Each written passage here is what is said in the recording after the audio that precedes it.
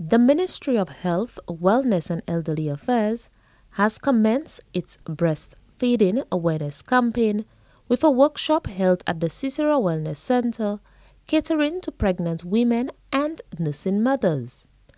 The participants of this workshop were from the communities of Tiroshi-Castries, Bexon, Cicero, and Entrepot. The breastfeeding workshop was aimed at educating and empowering pregnant women and nursing mothers on the benefits of breastfeeding their babies.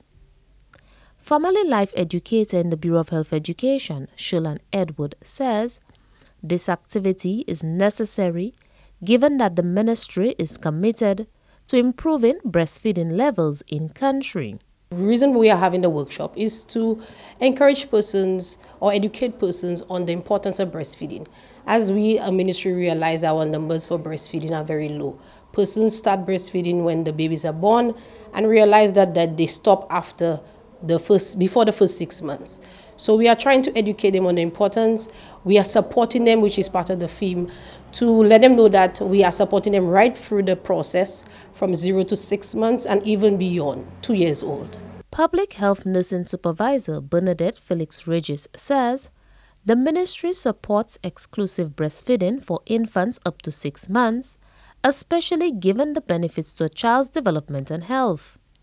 Therefore, pregnant women and nursing mothers are encouraged to support this movement. Children who are exclusively breastfed, they perform well with numbers. They do well in mathematics, and generally they tend to fall sick less.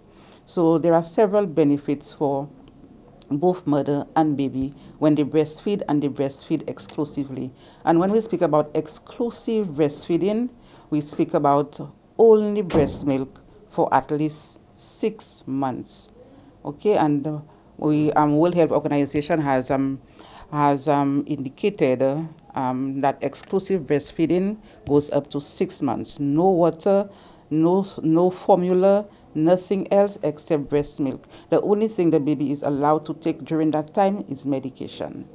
Edward also spoke on the benefits of breastfeeding to the mother and the child.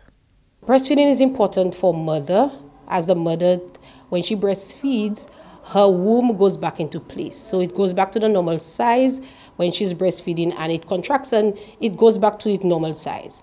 Also, the mother, breastfeeding is economical. The mother can save money during that time when she's breastfeeding because she doesn't have to buy any formula. For child, it protects the child from infection. It also protects the child from chronic, non-communicable diseases like diabetes, high blood pressure, obesity.